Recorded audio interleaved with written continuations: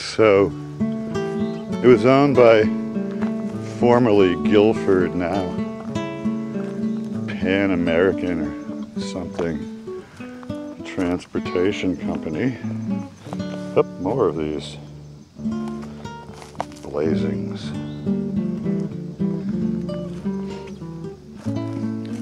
And they couldn't squeeze enough money out of the Maine Central Railroad, so they gave up on that route. Now Maine, because they're not as squeamish about old slop residues from trains that may be toxic, and because they keep an eye to future developments, they essentially just ripped up the old rippled track, which was already unusable when I saw it in the 1980s, and the ties, put down a simple kind of gravel bed on the whole mess, and opened it up for things like quad vehicles or bicycles or hikers or whoever. They really aren't worrying about it, and they did that in part because they want to leave open the possibility that that right-of-way may again be reborn actually carrying freight, which it could very well be if the cost of oil starts to crunch the trucking industry. Oh, there's another one of these things.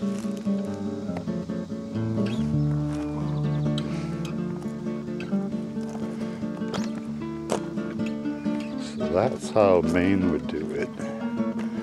And of course they're usually broken. Couldn't necessarily see spending tons of money on paving 125 miles of rail trail. Another nice cut here. This brings us back to Needham Junction. And forward we go to the Charles River.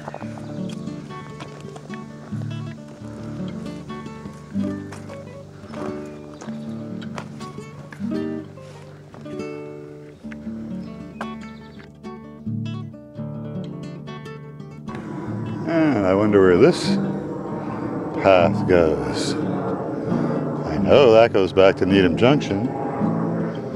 And I know this goes forward to Medfield. And I'm reasonably sure that this is a town forest. Oh, and look, there's another old telegraph pole relic.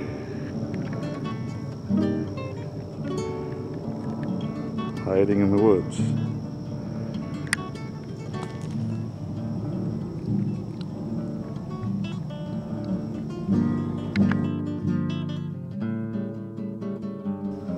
And there's an interesting little bit of woodland whimsy.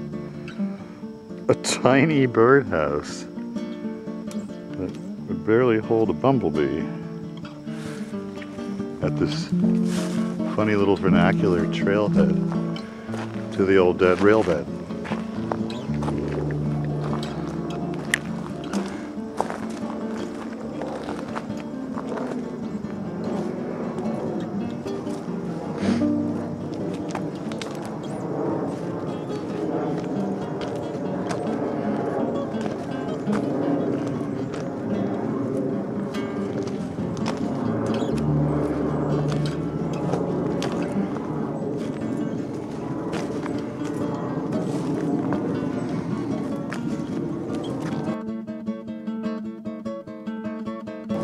Wild grapes. Sure to please many a thing when they actually begin to ripen. More surveyor marks.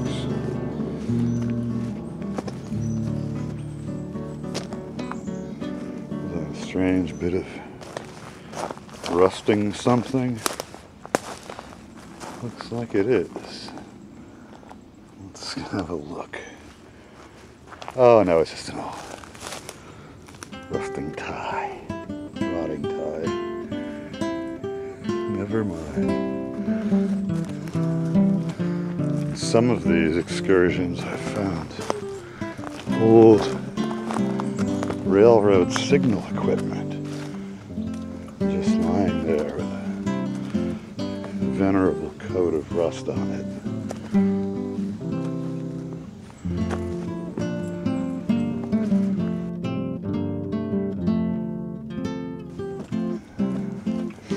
People are carving initials in the ties, so this is probably already becoming, and probably has been, a local hiking element.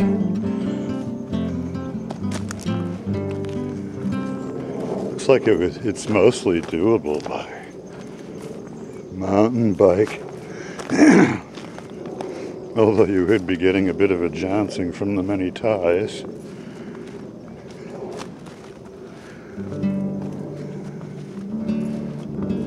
And more of these strange blazons.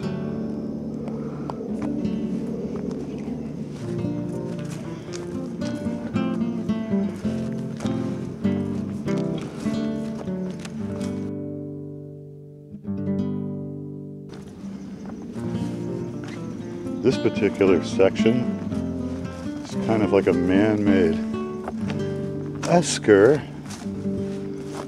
overlooking some lowland wetlands.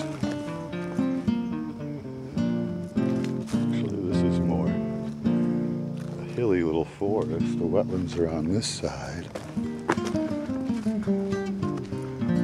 Yeah, this is an amazing amenity.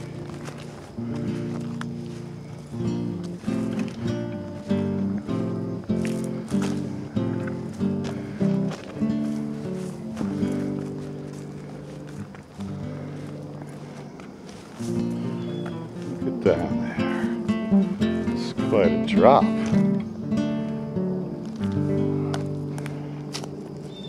An impressive human engineering feat from long ago.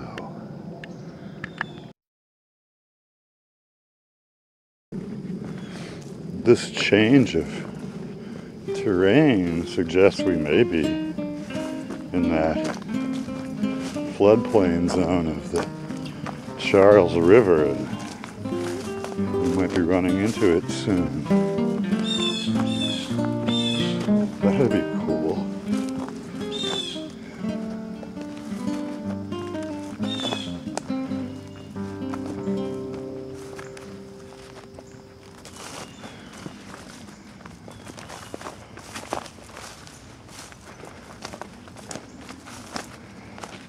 I haven't seen much poison ivy. And the mosquitoes are indifferent to me. Could it be something I ate?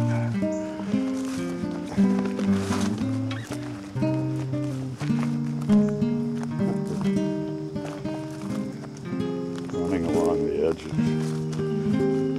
homes.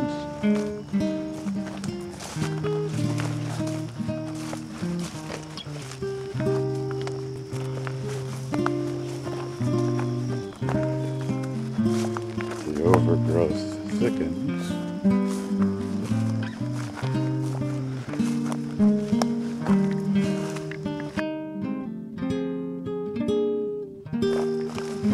Another cut through some rock.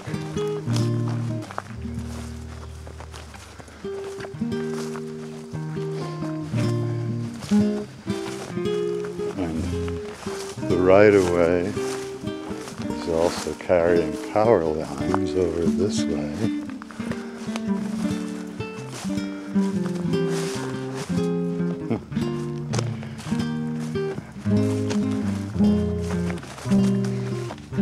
Things are getting a bit piney.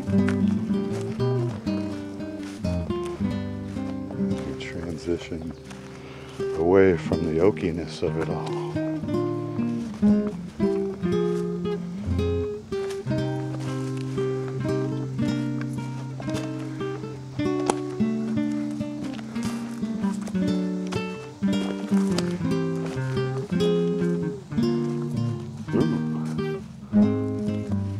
complete cover.